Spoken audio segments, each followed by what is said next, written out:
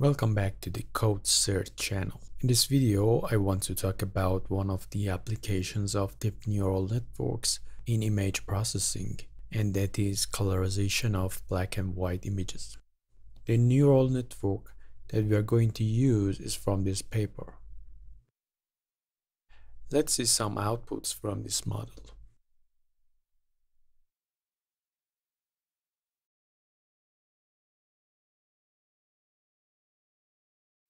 Let's have a look at the structure of this network. The input to this network is the lightness channel from the lab color space.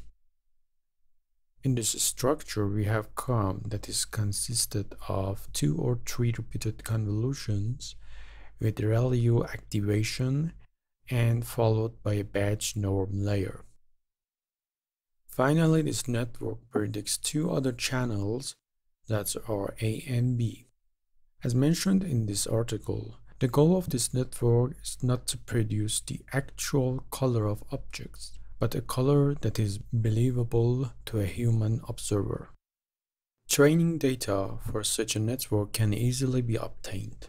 You just need to separate the L channel as input and A and B channels for evaluation. This article has trained the network using the ImageNet dataset. Another key factor in this design is the loss function. Some studies use some standard regression losses to minimize the Euclidean distance between the grand truth color and the predicted one.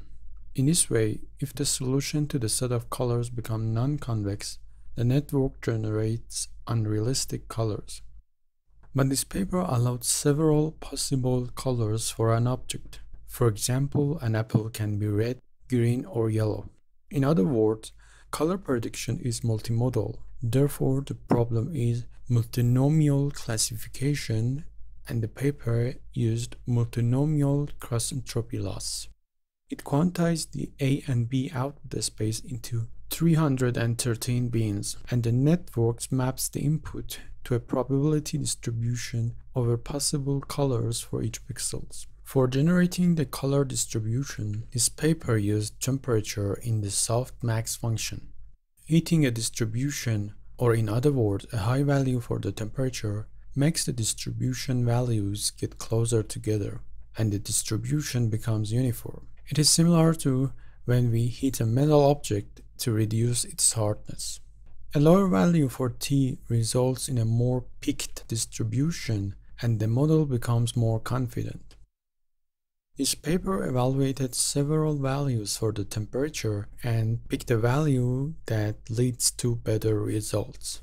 And for the output, the model takes the mean over the distribution. This process is done by using bin cluster centers from the probabilities of 313 quantized color blocks from the ImageNet dataset and generating one by one kernels and doing the convolution over the feature maps. The predicted channels are then added to the lightness and the final images for. Another principal change in this structure is stressing rare colors. If you look at the old pictures of the ImageNet dataset, we see a concentration of colors in a limited range with low A and B values. This is because most parts of images consist of backgrounds, such as clouds and mountains. Without weight rebalancing of rare colors, these low-value colors dominate the loss function and we have desaturated colors in the output. For evaluation, the paper authors showed the output images along with real images to human observers and asked them to identify fake images. In this experiment, participants were fooled on 32% of the trials. Let's implement this network using Python. First, I import NumPy and opencv packages. Next, I load the train network using opencv. The first input is the proto.txt file that defines the structure of our model. As you can see, layers are defined along with their parameters. For example, we have 224 by 224 input The first convolution has 64 outputs with a kernel size of 3 and padding of 1. This convolution is followed by a ReLU activation. In some parts, we also have patch norm too. Finally, in the last layers, we have a convolution with 313 feature maps. Then we scale the outputs because of the temperature. Then we use softmax and generate the distribution of colors for two A and B color space. The second input is the train weights. Next, I should load the center bins of 313 quantized A and B color space from the ImageNet dataset. It will be used to generate the colors.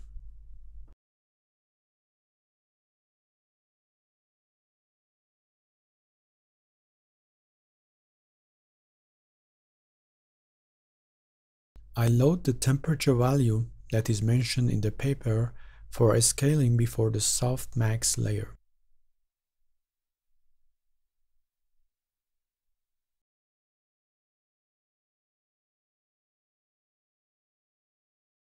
I can get the name of the model layers using model get layer names,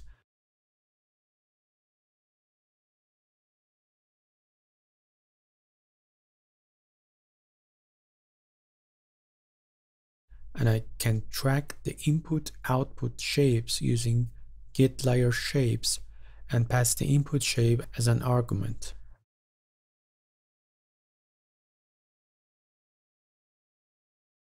As you can see in the last layer, we have 2 by 56 by 56, that is the A and B channel.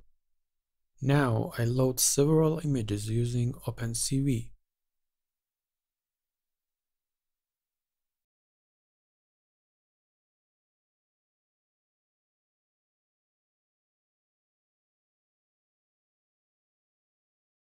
I rescale the images to values between 0 and 1. I convert them to lab color space and extract the lightness channel.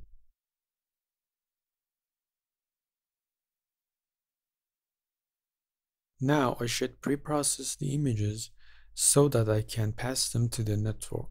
I should resize them to the required height and width and subtract the mean from the values. I can perform these steps manually or use blob from image from the opencv. With this command, we can set the output resolution, rescale the image, define the mean for subtraction, and swap RB channels.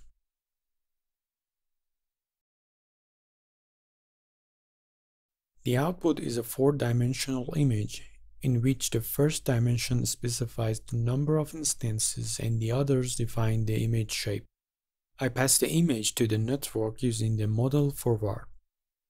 As I have shown earlier, the output shape is 1 by 2 by 56 by 56. Now I should resize the image to the original one, change the axis order and merge the L channel to the AB channel.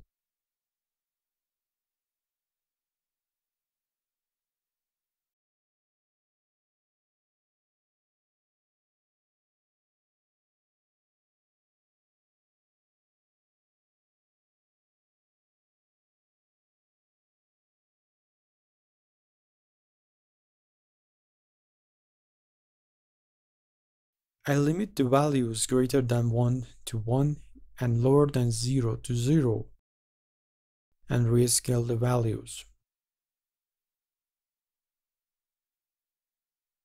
For demonstration, I stack the colored image and the original one.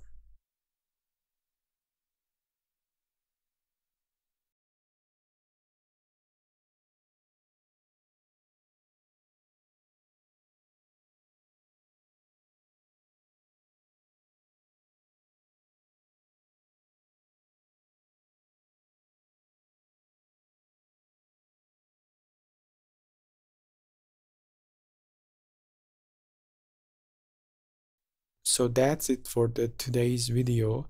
I hope you find this video useful.